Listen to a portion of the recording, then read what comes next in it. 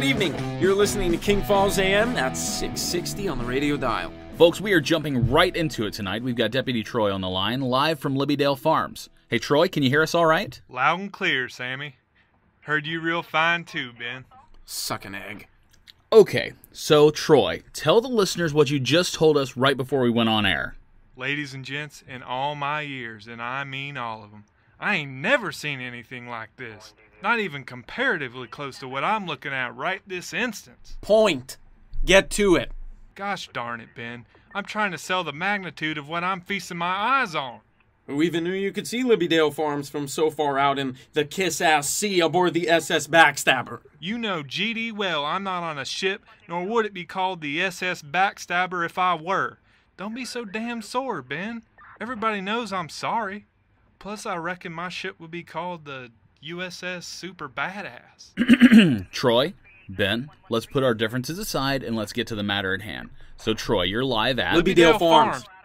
I'm trying to talk. Guys!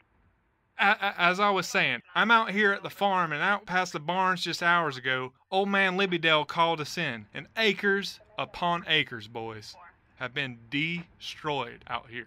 Where were you earlier this evening, Troy? Using my keen detective skills and ninja-like mental agility, I could see you're trying to place me at the scene of the crime, little buddy. However, old Troy was sawing logs next to the missus before my shift. While crimes are being committed? Typical. Now that's a low blow just below my pistol belt. No, Troy! Man, come on. This ain't even about the farm, you're you so know. good at fighting. Guys! I understand there's a renewed intensity between you two, but Ben, as co-host of this show and a respected journalist, put it away. Troy, you're the first friend of the Sammy and Ben show and a deputy sheriff. You guys don't have to be best buddies, but let's please report on the news story at hand. Couldn't have said it better myself, Sammy. Jesus. So, Troy, old man Libbydale called you out. Acres of his land's destroyed. How so? Y'all ain't gonna believe it, but you know I always shoot you straight. 2 words. Crop circles. Crop circles. It's like a live-action Led Zeppelin album cover as far as the eye can see. Big ones, little ones, craziest damn designs you ever could imagine. Troy, I assume you and the rest of Gunderson's deputies, inspected the circles and the surrounding areas for man-made tools. There have been stories that men with boards tied to ropes can replicate what people believe crop circles to look like, bending the crops at the right angles, etc. Didn't find anything, Ben. Not a board, not a footprint, nothing but hunched over crops. So you think... Oh, there isn't a doubt in my mind it's from the UFOs or those lights. I mean, whichever you want to call it. No man made these, and in just a few hours to boot. Okay, so has this ever happened here before, Ben? No, nor abductions. Not even the lights being so close to town. The past few months have been a hotbed for extraterrestrial activity, it would seem. It would seem. So you aren't certain. I only said it would seem so you wouldn't get all defensive about it. Okay, all right. Well, as much as I hate to say it, I definitely feel there's a lot more than meets the eye here in King Falls. I'm not one to say I told you so. But I did tell you so. Just so everybody out there knows, Libbydale Farms is private property, so unless you're doing the dairy farm tour in the morning, this is not an attraction for the looky-loos. There is an official investigation still ongoing here. Plus, don't nobody need another person getting snatched up by the Martians either. Martians are from Mars, Troy. They aren't representative of all extraterrestrials. Whatever, Ben Nye the science guy. I'm heading out to the field again. I might not be smart as Ben about the aliens and such, but I can definitely sniff out a spot where the Williams boys will come looking for mischief and mayhem. Deputy Troy, folks. Now, I didn't realize you and Troy were still so angry at one another, Ben. You can't let that hostility Thanks, cloud... Dad. We're just going to take a break to hear from one of our fine sponsors. Maybe Sammy here can talk to me about the birds and the bees after we get back. Maybe. What if what you thought wasn't really what you thought you thought? Ever think of that? Here at the Institute of Science, we can help you become what you've always wanted to become. A better you for a better mankind. Call us today for a free brochure and a C-meter reading. That's C as in cat. We're coming, King Falls. Be well.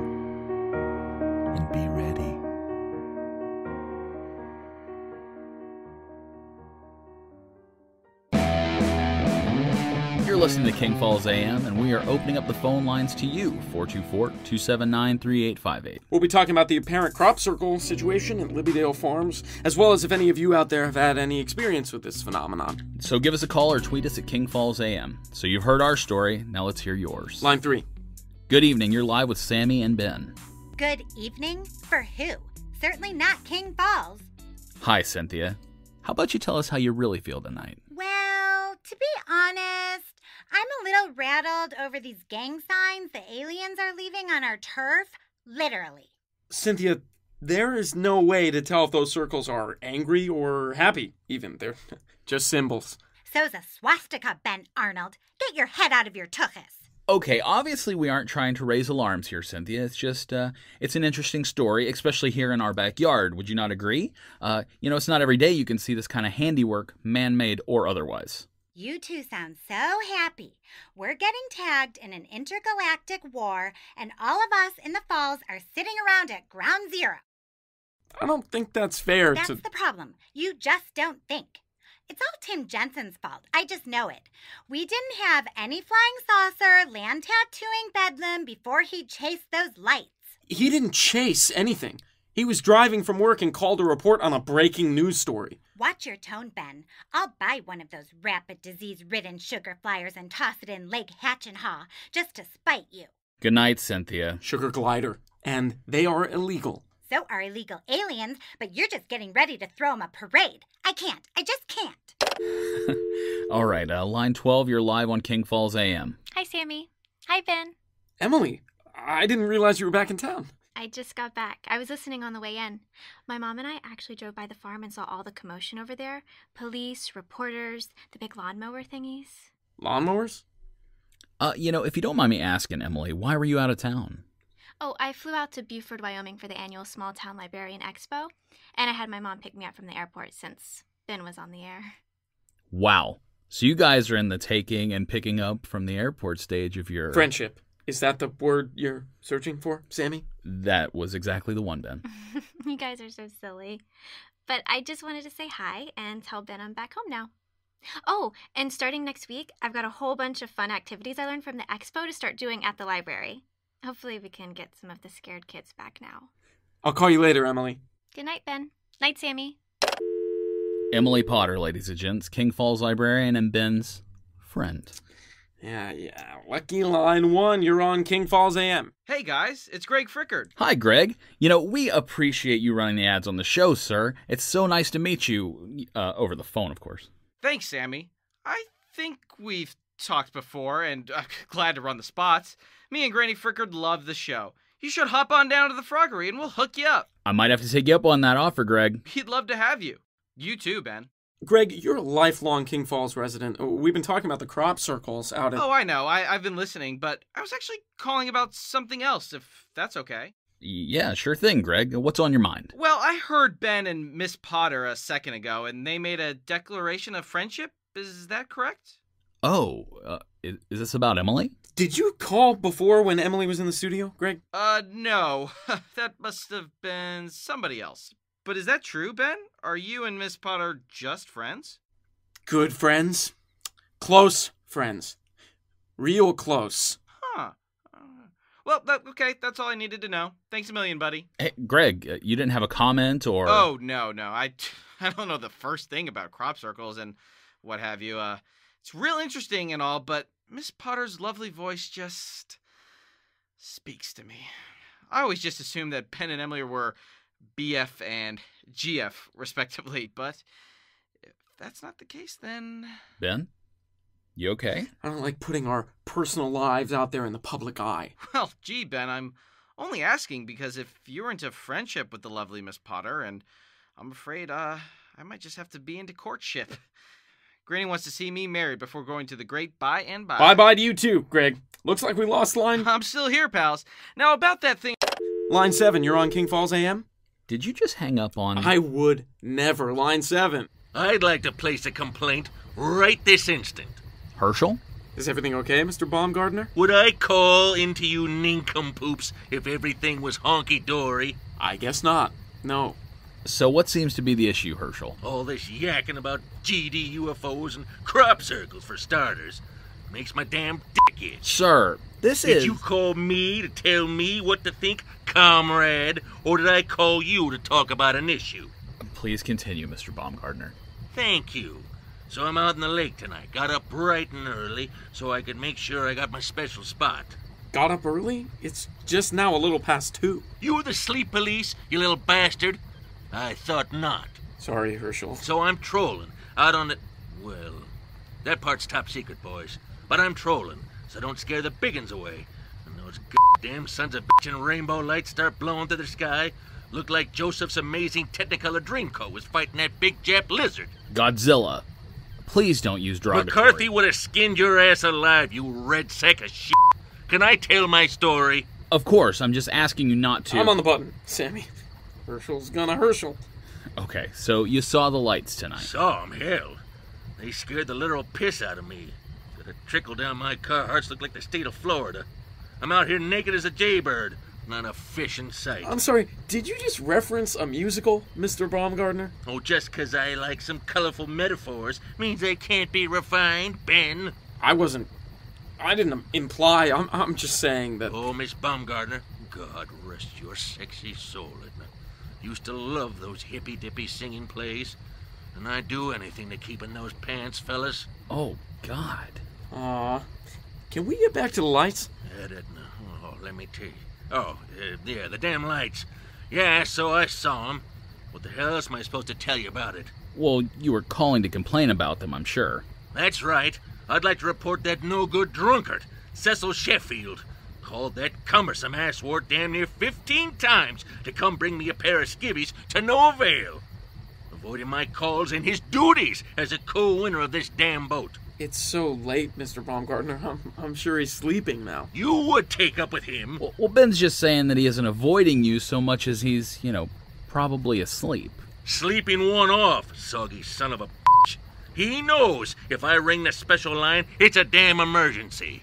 So you guys have made up? Made up my ass. If he's gonna be co-anything with Herschel F. Baumgartner, that tallywhacker's gonna have to keep up his end of the bargain. To be at your beck and call in case you soil yourself. Don't be crass. So you guys are actually sharing the boat? That's awesome. I figured you only... I ain't sharing a damn thing with that son of a bitch. Stop stirring the pot or I'll make what Charlie did to John McCain look like foreplay, Ben Arnold. So, to the point, you're calling to complain about Cecil because he's sleeping through your time of need. But he is corroborating seeing the lights, Sammy. That's a big deal. Just have an intern or something bring me some britches and stop fiddle f***ing fuss. 32 long. I'll be at Bagley's. He's probably peering out his window looking for a damn show. I don't like beige. You're on King Falls AM with Sammy and Ben. Please hold the line for Mayor Grisham. This again? I wonder, do you wake him when we say special keywords or... Mayor, you're on with Sammy and Ben.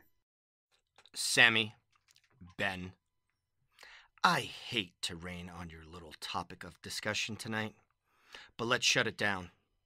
It'll be much appreciated. What? The always fair Mayor Grisham, folks. Remember this come election time next year. Do you think that a public servant should have to call the local Tom and Joe Chuckle Hut show to ask them not to jeopardize a police investigation? Do you ever call Channel 13 and tell them what to report and how? We are a topical, late-night talk show, Grisham. Mayor. I didn't vote for you. Fair enough.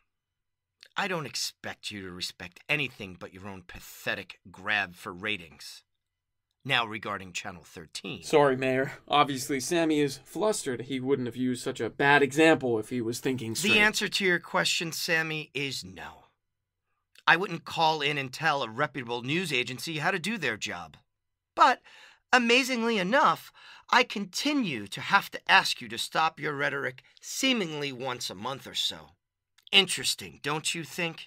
You do realize the only people that watch Channel 13 are drunks that can't find the remote and animals left alone with the TV on, right? Whatever helps you sleep better, Ben. I can tell you for a fact that right now, Storm Sanders is probably not working a local yokel interview and digging up the muck. He's reporting on City Ordinance 29.44371. Storm is knee-deep in a barrel of backyard bathtub hooch during commercial breaks. So, Mayor, what is this ordinance? Since we aren't reporting the news to your liking, give us a glimpse into what works for you. The add-on to the local YMCA? The new menu over at Rose's? I'm not paid a handsome salary to do your job. Oh, right. I forget you think you can dictate what we report on for free. Sammy, they're destroying the crop circles. That's the ordinance. There's hope for you yet, Ben. Don't go down with this ship. I'll put a good word in for you elsewhere. You son of a bitch. You're destroying the crop circles? That could be the only thing that brings Tim Jensen home. Don't bring Tim Jensen into this. The city is paying Libydale Farms a fair share for their remaining crops. But it is in the public's best interest to mow down this batch of mischief accordingly. Especially after this broadcast. You are despicable. These affairs aren't your business to ramble on about. Do the weather. Talk about traffic. I filled those potholes. But stop making trouble. Freedom of the press. When your assistant isn't typing out our every word, maybe have her look it up and tell you all about it. I can't wait to hear about it. And here's a little phrase for you to look up too. Obstruction of justice. Uh-huh. Do you think using your connections to officers of the law to report on breaking news is fine and dandy, Stevens? You are perverting the course of this case. Things, especially ongoing issues, aren't meant to be talked about until all the facts are out there. And you idiots are playing on the scene reporting with your bagel-eating buddy who happens to be a cop. He's not my buddy. Ben. I'm not throwing you under the bus, Sammy. I just hate Troy. So the moral of the story would be, gents, some things require couth. Some things require kid gloves when handling. And most things don't need to be aired in the public for ratings and entertainment. A perfect example being how I'm sure Sheriff Gunderson will handle Deputy Krieghauser on his own for calling into this joke of a show with police business constantly. Doubt you'll see that done during a press conference. Is that really necessary, sir? This show is a breeding ground for incompetence, and you're now dragging your pals down with you. Straighten up and fly right. Troy doesn't need to be punished for you to make your point, Grisham. Out of my hands. I've already had Riley send my opinions on it over to the good sheriff. Now again, I ask you, pick a different topic of discussion. Maybe one that won't lead to the continued pain and misery for all those around you. Night-night, fellas. I'm gonna call Troy. We'll be back after this, King Falls. We'll take some calls about, I guess we'll see. King Falls AM is a production of the Make Believe Picture Company. For credits, as well as more information about King Falls AM, you can find us on Twitter at King Falls AM, on Facebook, and at kingfallsam.com. Thanks for listening to 660 on the radio dial.